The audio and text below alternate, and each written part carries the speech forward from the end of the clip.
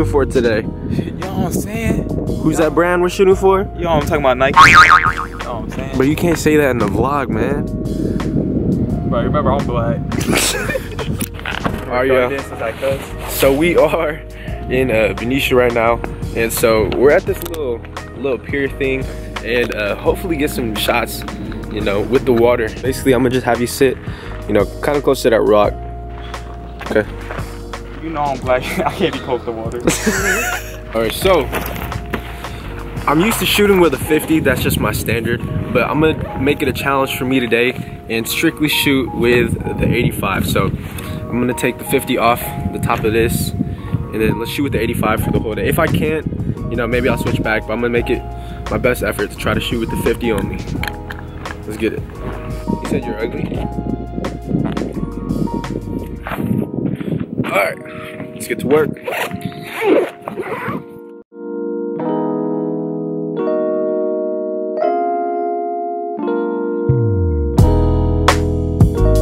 Go. Man, get my coffee. It's just a stick. You're angry. I'm not angry, that's just a stick, bro.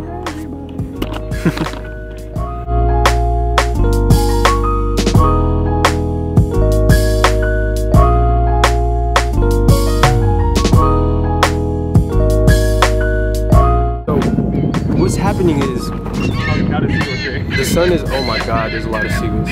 Really harsh light coming from the back side of his head, and it's leaving a lot of shadow on the other side of his face. So what I'm gonna do is I'm gonna go ahead and throw some fill flash on him, just to even it out and see, you know, to kind of regain all that shadow detail that was lost in there. So trust the flash on the 5D.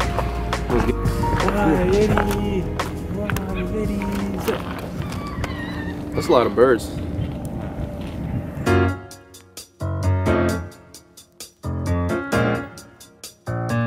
I don't think I've ever seen that type of bird either. What kind of bird is this? Leave in the comments down below. And he's raw, look at him. What kind of bird is this? It looks like an albino. It might be an albino pigeon, or I think we're just uneducated on birds, dude.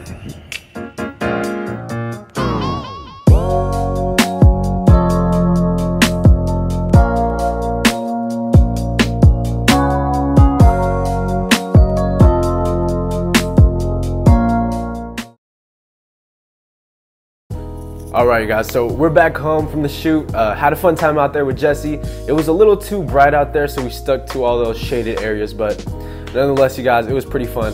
But right now, I'm gonna take a moment to go ahead and go over some of the mail that I got in. I had some people reach out to me the last couple weeks, and they sent me some stuff over, and so now I'm gonna open them up in front of the camera just for you guys. So the first one right here is from Richard A. Muster. So there's a note inside of here as well.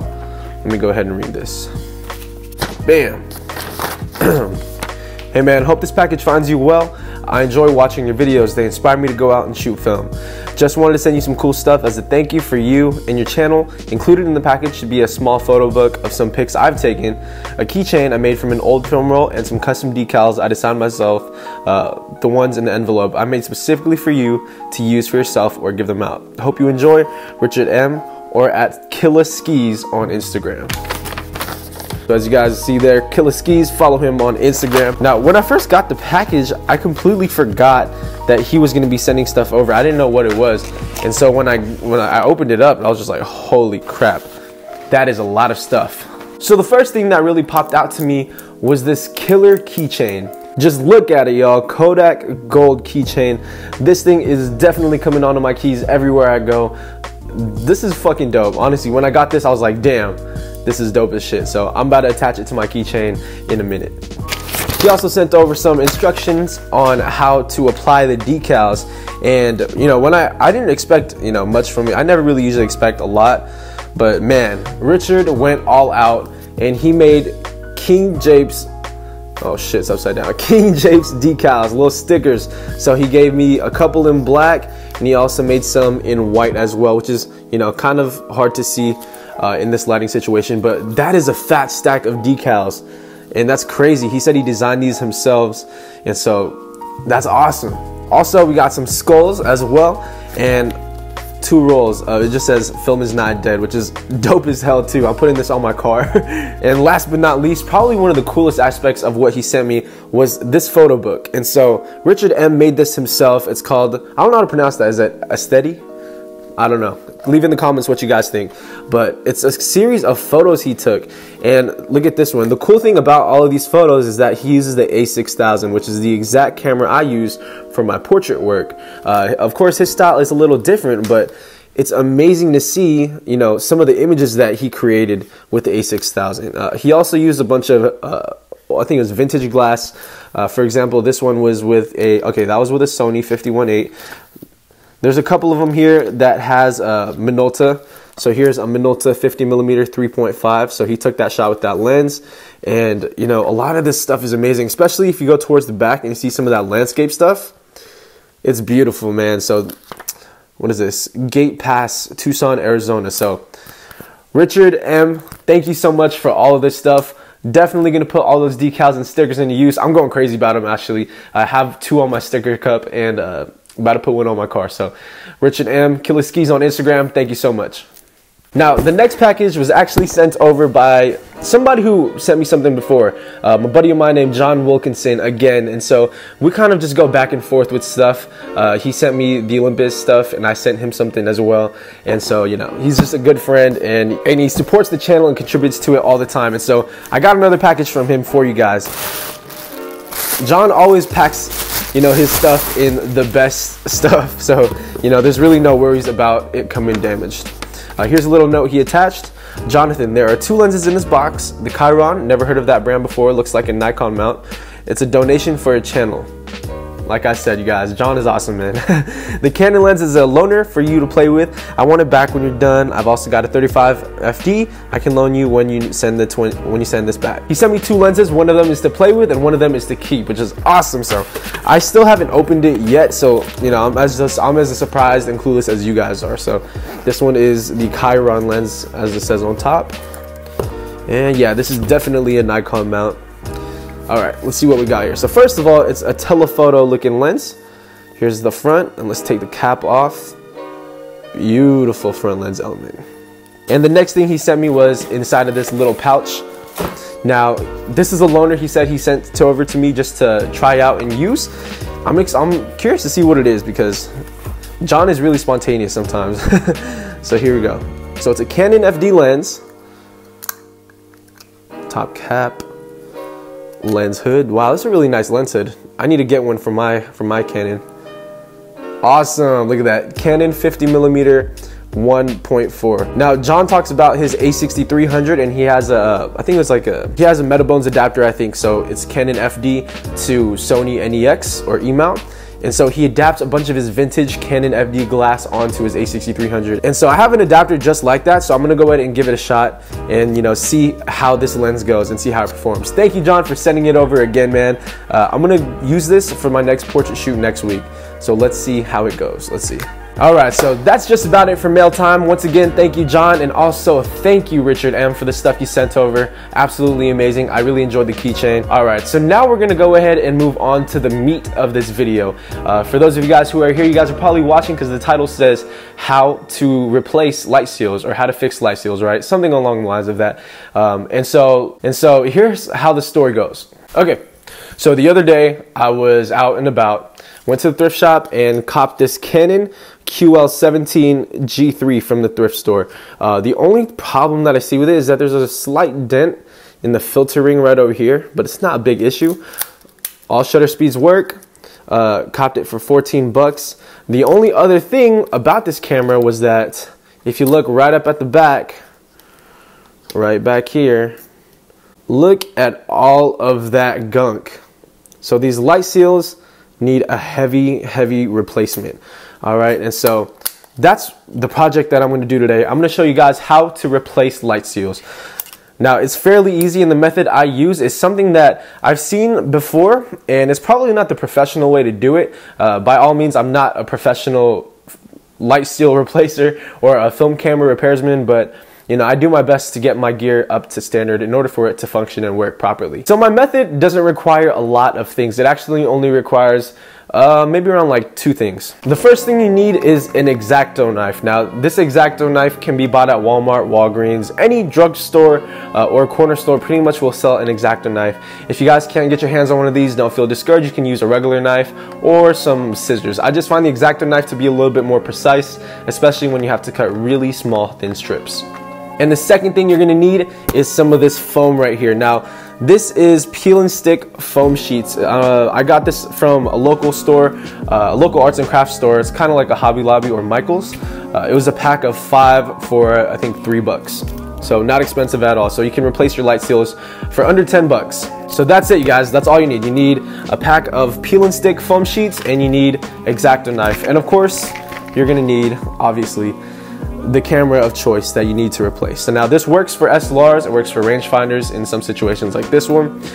Point and shoots generally don't really have light seals. On specific models, some of them do, but you know, point and shoots are generally they just have like light barriers built in. So yeah, so let's go ahead and bring you guys down and let's dive straight into it.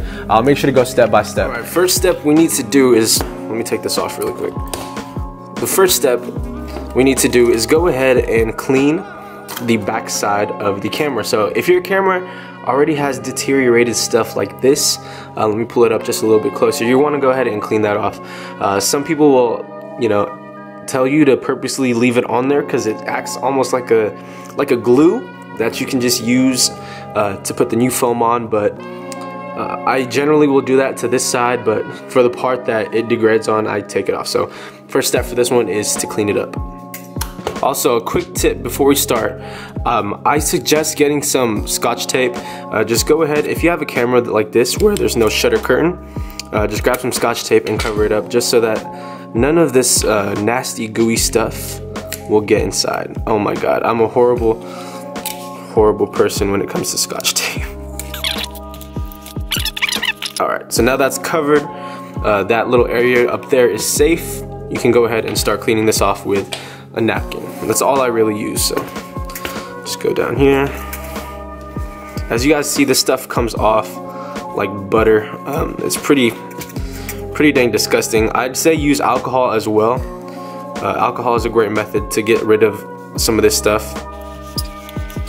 So now once you got that base part off, like I said, you can use rubbing alcohol, but another way to do it is to just go ahead and grab you some Clorox disinfectant wipes. So let me go grab that really quick. Clorox disinfectant wipes, just take it, go to the area that needs to be treated, and then just, you know, start scraping away and start getting all that stuff off. You know, the more you get off, the better. Just be careful not to be a dumbass like I am right now. Okay, that looks much better than before. So now that you have that done, I'll just go ahead and wipe this surface down really quick. The next part is easy, so you can go ahead and leave that over here, you know, kind of just to dry up. But the next part is to grab the foam sheets and your Xacto knife as well. Just be careful with the Xacto knife, you guys. If you are, you know, younger than, I don't know what the recommended age for this is, but if you're younger, definitely recommend having a parent or adult help you out, just so you don't, you know, under parental supervision. So now that you have your foam sheet out, you want to make a measurement. You want to measure how big this is right here and the distance from left to right. Now, an easy way to do it is either go like that, but you can actually get a ruler or a tape measure and estimate. I'm kind of just gonna go by eye because I can kind of already, you know, tell how long this is gonna be. So I'm just gonna go ahead and do so. So what you're gonna do is take that Xacto knife. If you have plastic on it, make sure to take it off. And you're just gonna go ahead with the Xacto knife and you're gonna cut out an estimate on how big you think that light seal is. All right, with that Xacto knife, you come down. Just like that, nice and easy. Once you're done cutting, you know, make a slit incision here, and then just go ahead and take it off. So that's just about the right size for this one. And then all you do simply, like I said, leaving some of that gunk on the other side might be beneficial. You don't necessarily want to leave it on this side, but on that side is fine. You peel it off with the adhesive side down, and then you apply your light seal.